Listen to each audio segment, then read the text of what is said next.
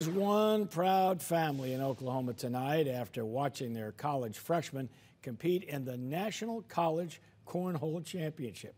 They hosted a watch party last night with family and friends, and our friend, News 12's Garrett Stringfellow, was there.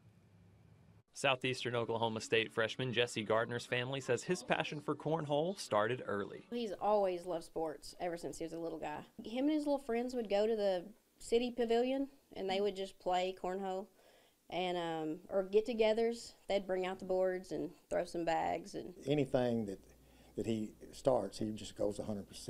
And he started this cornhole, and he just fell in love with it.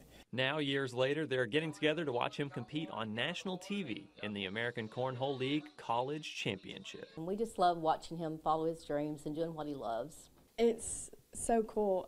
I kind of feel like I'm like his famous girlfriend or something like that. Gardner and his tournament partner Dylan Cernero are cornhole partners at Southeastern. He started the cornhole club there at Southeastern. Really? Yes, because they didn't have one. And they qualified for the semifinals on ESPN by winning 10 straight games on Thursday morning.